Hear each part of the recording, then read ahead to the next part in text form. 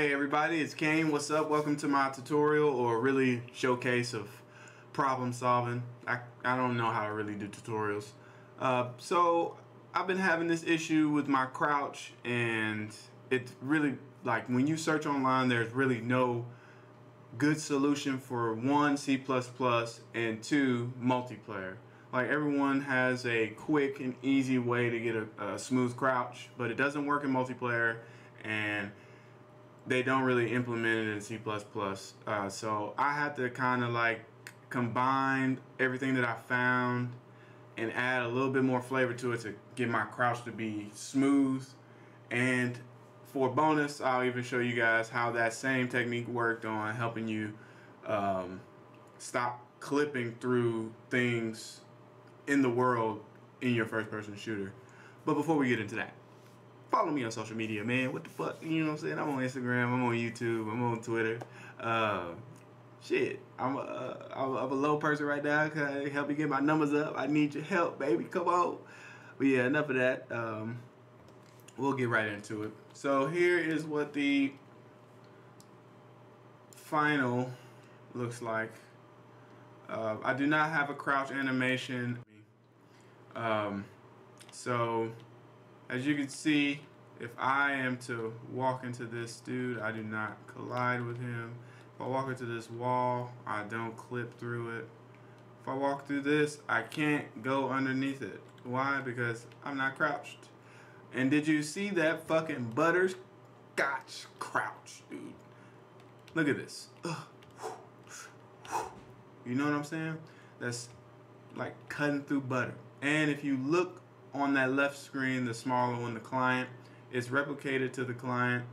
And if I go here to this client, it's replicated to that client. You can see that he crouches too. Oh shit, if I go to this one, you can see that he crouches too on your screen. Yeah, so I'll show you the code. I'm not going to rewrite it. I'll just show you what I did, and I'll step through it, and then I'll show you what I did inside of Blueprint to like combine it all together. And for those motherfuckers on YouTube and social media talking about Blueprint is this and that, man, if you're not using Blueprint, you probably don't know how to use Unreal. You're not using it the right way. So for me, I have two functions that get called when I press whatever button I'm supposed to press for crouch. That is on crouch. And on crouch, we're calling a, let me show you this inside the header. This is a blueprint implementable event, and this is getting called in the blueprint, which I'll show you later. So I call this player crouch, and then I call this client crouch. This client crouch, all it does is takes in a variable that you set inside of the on crouch, takes that variable, it sets a replicated variable that we have to the same value that you sent in, and then it checks if that value is true. If it is, we tell the character movement component that we want to crouch. This is an actual built-in variable that you set as a flag when you want to crouch. You can also do this, crouch, and you can set this to true.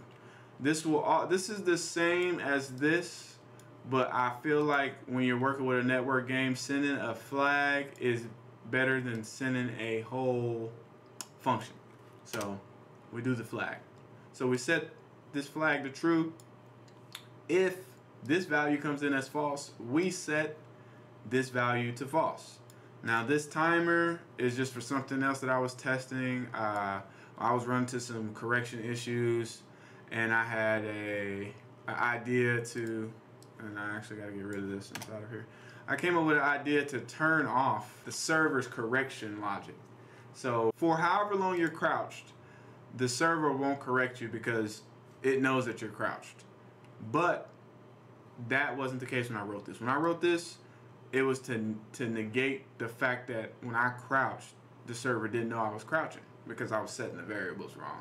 So I can actually get rid of this, but I'm gonna keep it just for now because I don't want to break anything just in case that is necessary.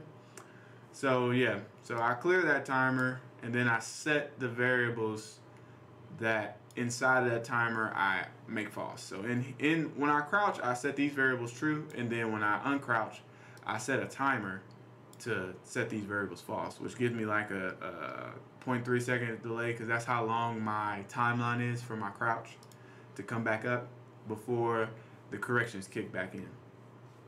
And on uncrouch, all we do is call the implementable, that is a hard word to say, implementable event inside a blueprint that says uncrouch. We call client crouch, but this time we set the value to false, and then we set that timer. And that's it. Like, let me show you this. I'll show you what this looks like in the header. So this is a U property. It's replicated over the server. It's transient. And I can probably get rid of this, but inside of the blueprint, I don't think you have access to B is crouched. You probably do, but just in case you don't, I've used this. And this is so in the future, whenever I want to replicate the animations, I can use this replicated variable. And of course, replicated variables, you have to set them up in the get lifetime replicated props. I told it to skip the owner because I'm already gonna know this is true when I crouch. So yeah, so that's the code for that. And then if we go into Unreal, and if you guys see, I've been referencing the gas shooter. Man, this project is literally saving my life. Like, I don't have to learn an entire system from scratch with no help. I can learn the system by implementing it and basically copying the code and fixing the code to work for me, which is not a bad thing in coding, man. Everybody, man, code, nothing new is coded under the sun. It's just a different variation of it. So don't feel like you're stealing people's code. If they put it out there for free as a helpful resource, man, use that resource. So enough of my spiel. So here are those two events, the implementable events. I got player crouched, player uncrouched. All they do is run a timeline that lasts for 0.3 seconds. And that timeline, it lerps in between my, and this is my camera boom. I'm lerping between the camera boom, not the camera, because we don't want to move the camera. We want to move what the camera is connected to. So we lerp in between my relative Z location, and then we set the relative Z location at the end of that.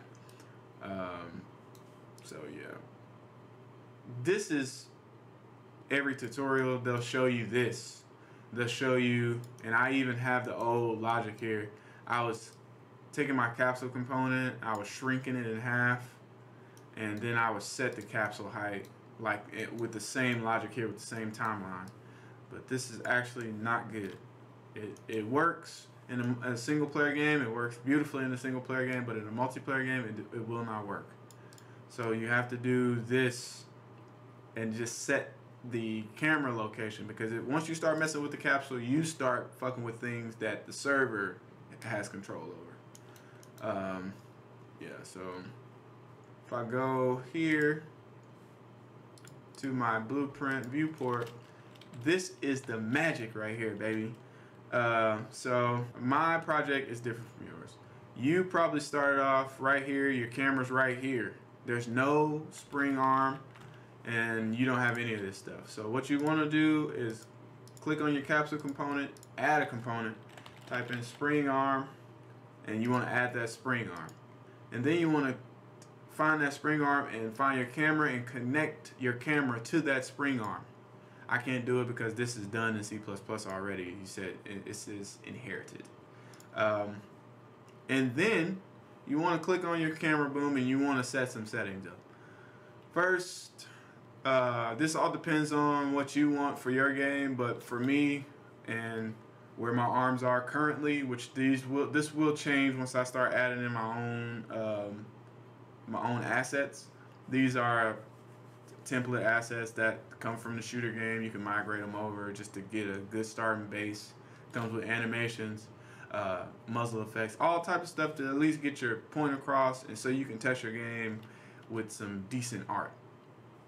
But yeah, you want to set this target arm length, which is how long this spring arm is from the middle of the capsule to the end of this point where the camera connects. You want to set that to whatever I got it set at 60. You want to come to camera collision, probably close. You want to turn this off. I found that if you don't have this off, whenever something collides with this small amount of space that's open to collide with, the camera will shrink in. I don't know if you've ever seen a third-person project where you're up on a wall and your camera is like right on you and shit because you hit the wall. That's what that collision check does. So you turn that off for this because we don't need it for first person. You want to enable this, use pawn control rotation. I'll probably enable all this stuff inside of C++. Just get rid of these yellow arrows. You want to enable camera lag. If you don't enable camera lag, it won't be as smooth as mine looks. Don't enable camera rotation lag. This is defaulted at 10. This camera lag speed is usually defaulted at 10. So you want to set it to like a number that feels good for you. Lower values are slower, higher values are faster. And I think that's all the settings that you need to set up. And just like that, in one added component, we've set up a way for our collision mesh to block our arms. If I turn this off, let me just turn this to none. Let's clear it. This is where our arms are, and this is our capsule collider, which interacts with the world. And now this is blocking our arms from interacting with the world, because usually this will be here and your arms will be coming out and you'll be clipping through all types of shit, making your gun clip through the wall, which looks weird. So just with that boom, the spring arm component, we've eliminated both that jittery ass crouch and clipping unwanted behavior. And I'm not going to show you what it looks like when you don't have that camera lag on, because if you're watching this video, you fucking know. Sorry, this takes a long time to load because I got my packet lag on 500, so it's like simulating people with terrible internet. You can see that you're not able to go through this, but you know that you're hitting it. You know that that wall is there. And if you crouch, you go underneath. But if you don't crouch, you don't. If you do, you do. And it's smooth. You get up smooth. You don't do that glitchy ass get up from the crouch that they do. I gotta turn the fucking shadow off on that mesh. You guys see that? That's terrible. Look at that floating mesh. But yeah, it's very fluid. It works pretty good. But yeah, that's pretty much it, man. That's pretty much what it is. You go in there, you add a spring arm component, you enable the lag on there, you give it some length so it can be a distance between you, the camera, and the collision, which gives you the offset from the world so you're not face in the world type shit. And you play with the settings until they feel good for you, and you go from there. But yeah, man, watch the video again if you didn't catch anything. I'm pretty sure I went over everything. If you have any questions, get in the comments. Subscribe to my channel. Follow me on social media. Stop playing, man. I'm on Instagram. I'm on YouTube. I'm on Twitter. I got a fucking Tumblr if you want to follow me on that motherfucker too. But yeah, man, I appreciate y'all stopping by watching this. I know it's getting long.